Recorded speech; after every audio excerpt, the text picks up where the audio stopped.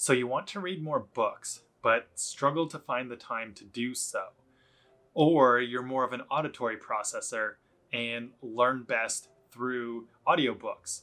Either way, you probably recognize some of the potential and pitfalls of listening and taking notes with audiobooks. In this video, I'm going to share with you the methods that I use for taking audiobook notes.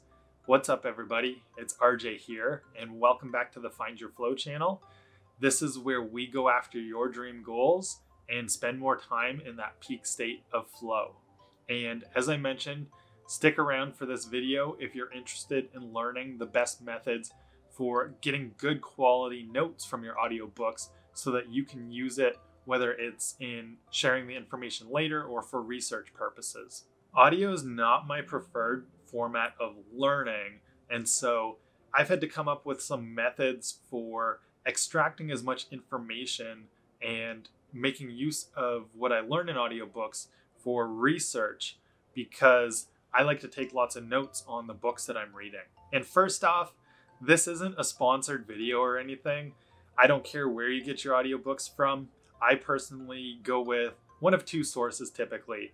I usually go with Scribd, which is a monthly subscription that gets you multiple audiobooks rather than just one credit a month. And I also do occasionally listen to audiobooks on Audible, especially if they're Audible originals that I can't find anywhere else. And that's going to be a topic for another video coming up soon on a review of the Compete to Create book by Michael Gervais and Pete Carroll. So definitely hit the subscribe button if you haven't already, and hit the bell to be notified of new video releases so that you can check out that video when it's done. So as I mentioned, I mostly listen to audiobooks on Scribd, and you get several credits a month for the one monthly subscription with it. So it's great if you want to listen to multiple audiobooks per month. I usually only listen to about one per month, so I never go over the limit that you get with Scribd. But they've got all sorts of the classics in nonfiction, as well as a lot of the new releases. So if there's anything you're looking for, I usually go to Scribd first to see if I can get it. And even if it's just for trying to see and figure out if it's a book that I want to purchase later on, it's a good way to do it. It's cheaper than having to pay for gas to get to your local library each month. So let's get into the methods that I use for taking notes on audiobooks that I'm listening to. And I like to be as simple as possible so that it's quick access, because you're usually listening to audiobooks when you're trying to do something else or when you're during your commute. And so it can be challenging if you've got to have an elaborate system for note taking. I'd rather be able to get the main points across in the note taking and then be able to go back and do more of the smart notes afterwards. So I first off do try to use the bookmark feature of most of the audiobook players.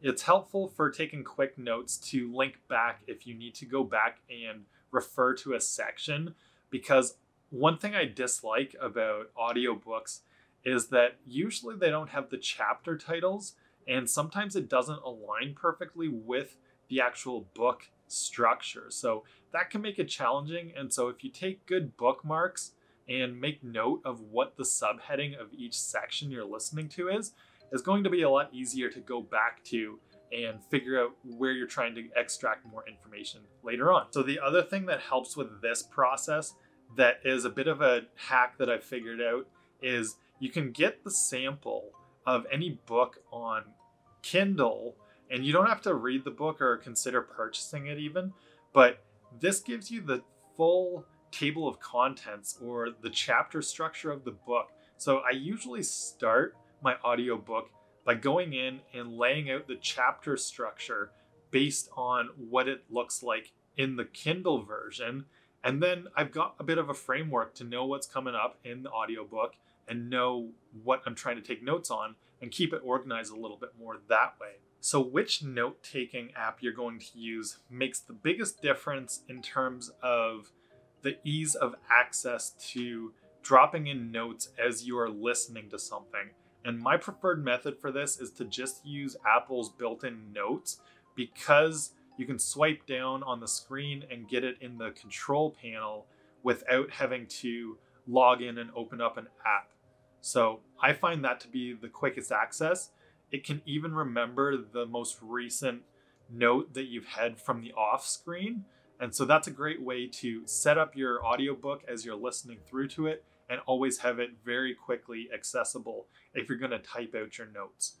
The other thing that I like to do quite a bit, and it works great right inside of Apple Notes too, is using the dictation feature to just read out a sentence or two about whatever notes I'm doing, or even reading out a quote is very easy this way. So I use dictation a lot when it comes to taking audiobook notes because it makes it very quick in getting that information down in the app wherever I want to store it. And the best advice I can give you for choosing a note-taking app is to play around with the different options that you've got and figure out which one's quickest to access or easiest for you to use. Maybe that's where you want your long-term storage of notes to go, so you'll have to consider the file structure in that sense. Or if you're going to transfer it over somewhere else, that's usually where I like something like Apple Notes that's so easily accessible to just quickly get it down. And then later on, when I go to review the book and take smart notes on it, I'm going to transfer it into a form that makes more sense long term. So I hope you liked the video.